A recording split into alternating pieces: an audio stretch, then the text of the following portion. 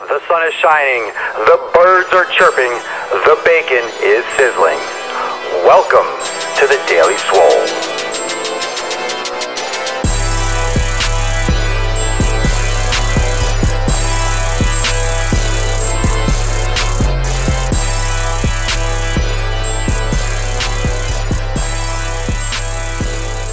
Welcome, everyone, to episode 135 of The Daily Mother Swole. Mother swollen, swollen and rolling, driving while gaining, swollen.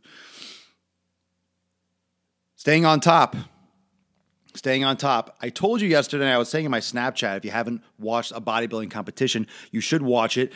It was awesome because The Rock popped in for a speech. Apparently, Seven Bucks Productions, The Rock's a production company, has partnered with CBS Sports, and CBS Sports is going to host the Olympia next year. They're going to stream it. So that's a huge, they didn't talk about it as much. They're like, wow, that's amazing.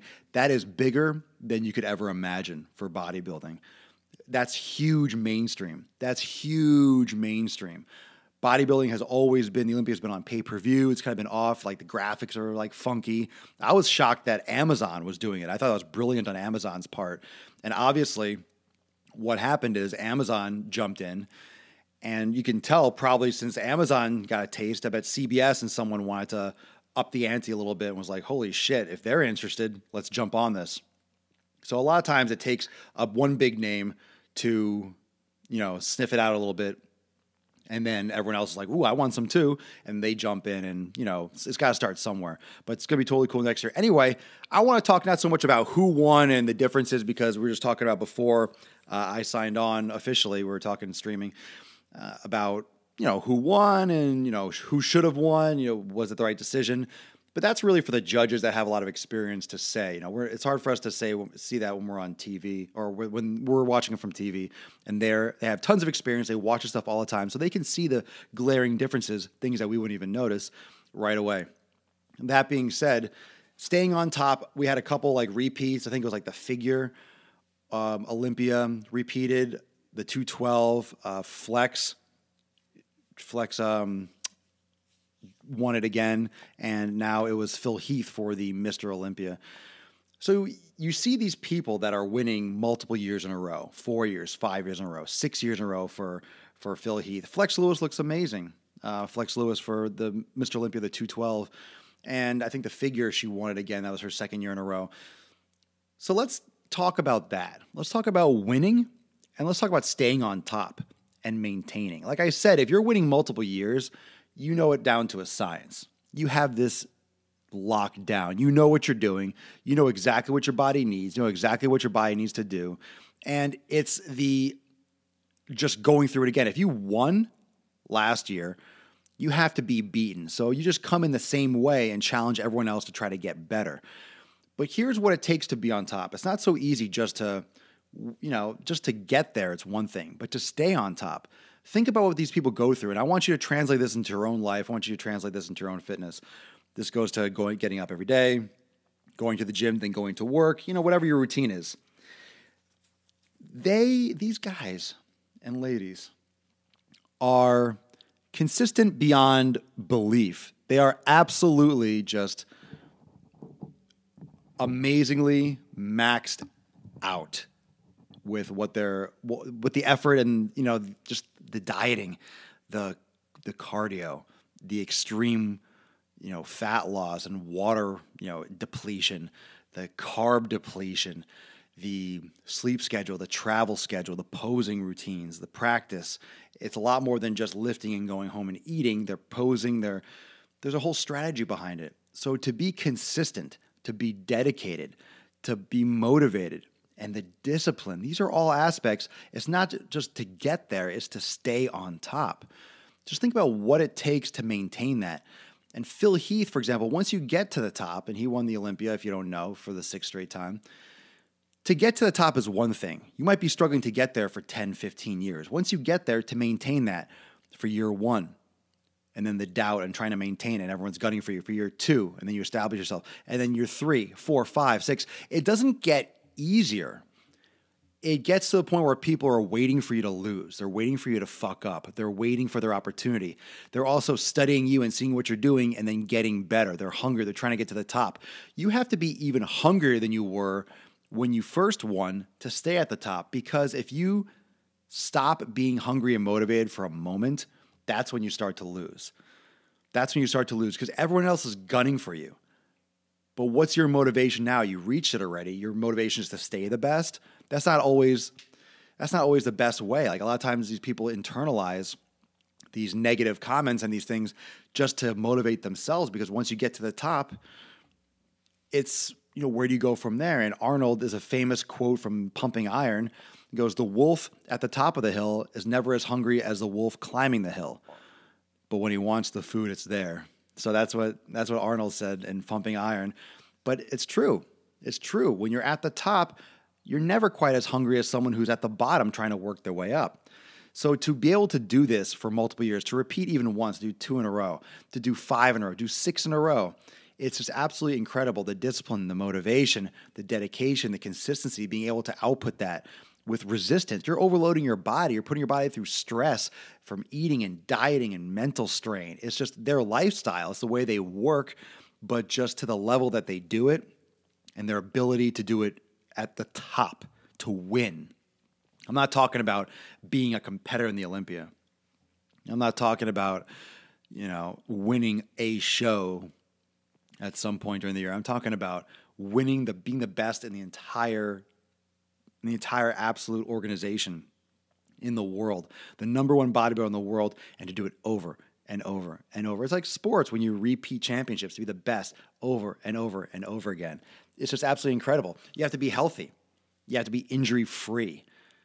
You tear your knee, you hurt something, you're done. You can't train.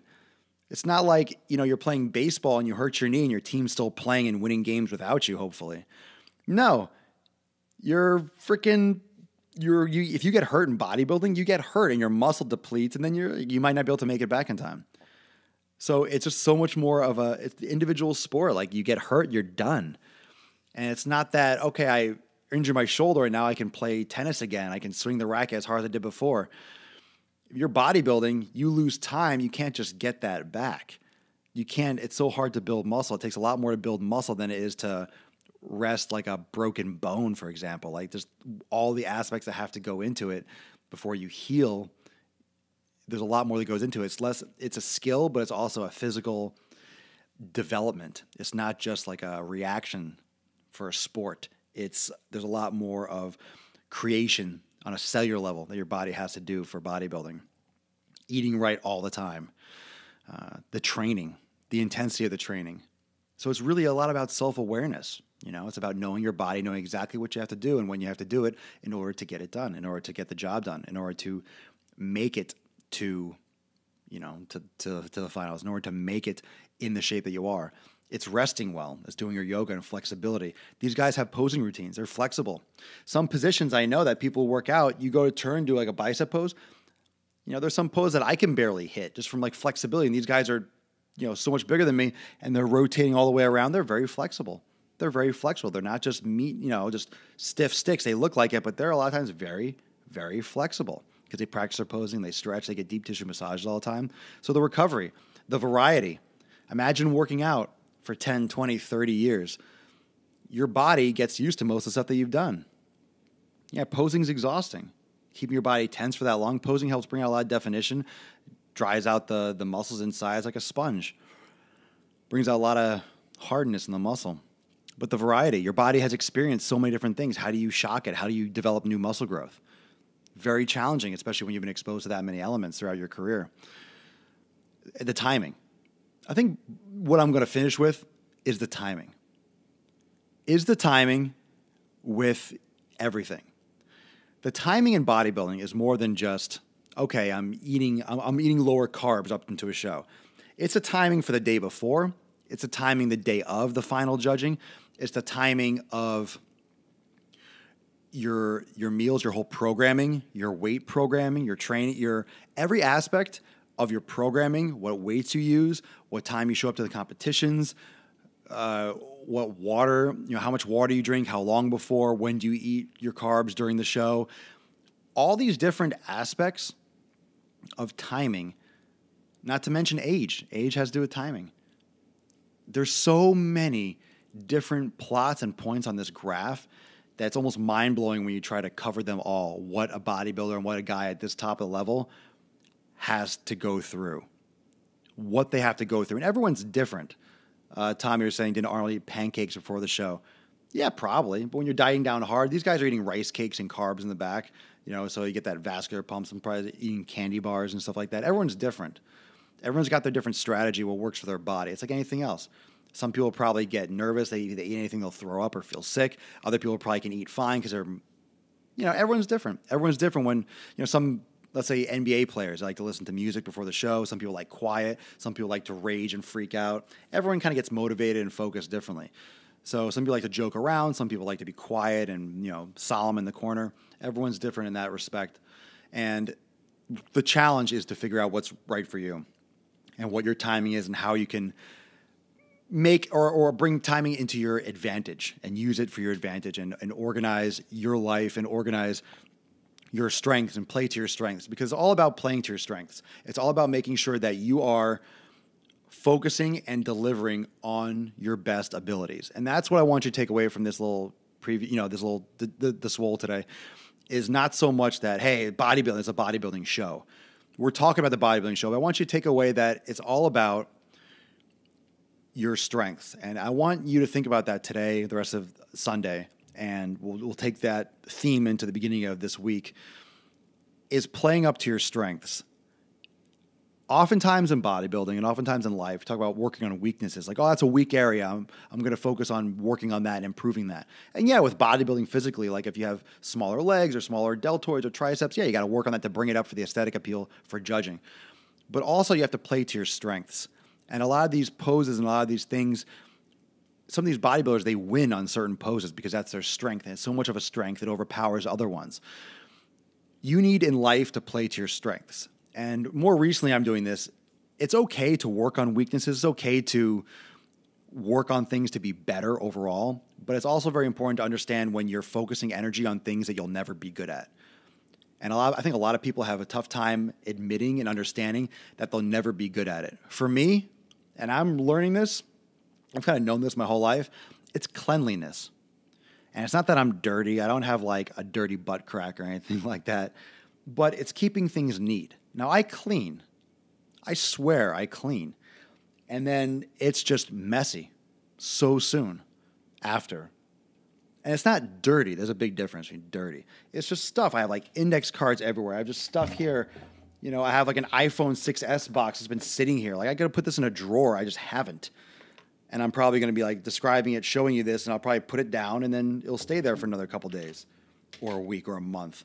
Like, I just have stuff around. It's almost for me, like I almost feel like I don't have the brain space and the conscious attention span to care and to do anything with it. I almost feel like it's a struggle. It's such a struggle for me to do that. It's much easier for me just to keep on going and moving, getting stuff done. Now, that doesn't mean that I don't clean. I clean, but I just tend to leave stuff out and tend to keep moving and getting stuff done rather than spend time like wiping, a fucking countertop and, oh, is this lined up properly? The thing is, I know where stuff is. I get stuff done. It's just interesting when I just relax about it and realize I don't have to be super clean. I can just get my stuff done and I get it done and it's efficient. And there was an article recently and people have been talking about it. It's kind of getting, I guess, viral in some areas, or some people have been seeing it more recently, that there's a study, I forget where it was, maybe it was in Europe, that if you're messier, like if you have a messy desk, you're messier, you stay up late and you swear a lot, it was like strongly correlated to like a high IQ and like genius levels. And well, I am up all hours. I don't sleep enough. I swear a lot and I'm messy. So I'm a genius. And I'll leave you with that. But it's just interesting to think about that. I'm definitely creative brained. I'm definitely not going to be like, freaking out if there's a piece of dirt on the floor. For me, mentally, it's just there are a lot of things that are worth more my time than to spend just poking around, putting like clothes away. I do laundry, it's clean clothes. Why am I going to fold them and hang them all up when I'm just going to take them down? It's just they're out of the way. It's done. I don't know. I just don't waste my brain space on those things. It's just I've learned that it's more stressful to try to get some of that stuff done than it is just to keep on moving forward and doing what I'm strong at and what my strengths are. So it's one thing if it's interfering with your life and it's affecting your productivity, but if it's not, it could just be just the way you are and how your brain works. And yeah, you can get them made or whatever, but at the same time, it's, whatever. Play to your strengths. Do your thing. Do you.